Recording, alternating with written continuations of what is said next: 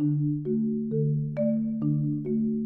when I'm looking at, I'm going to look at non-Hodgkin's lymphoma, the aggressive and non-aggressive, because I want to control as well. And then the second. My name is Dinesh Thavendiranathan. I'm a cardiologist and I'm the director of the Tetrarogist program in Cardiotoxicity Prevention.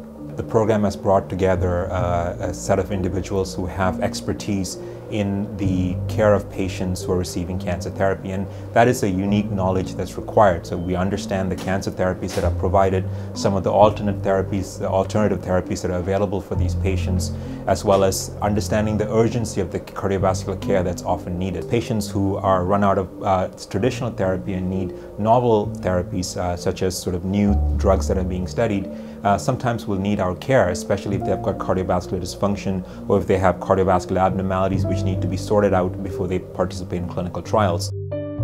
With respect to the uniqueness of our program, I think the biggest strength is that we're wedged right in between two important centers.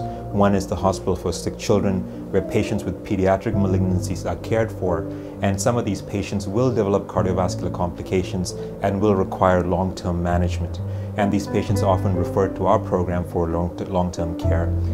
Then we have Princess Margaret Hospital, which is one of the world's leading cancer centers, both clinically as well as with respect to research. And we have the opportunity to interact with Princess Margaret Hospital with respect to patients, looking at some of the novel therapies that are being used in cancers, as well as some of the cardiovascular complications associated with it.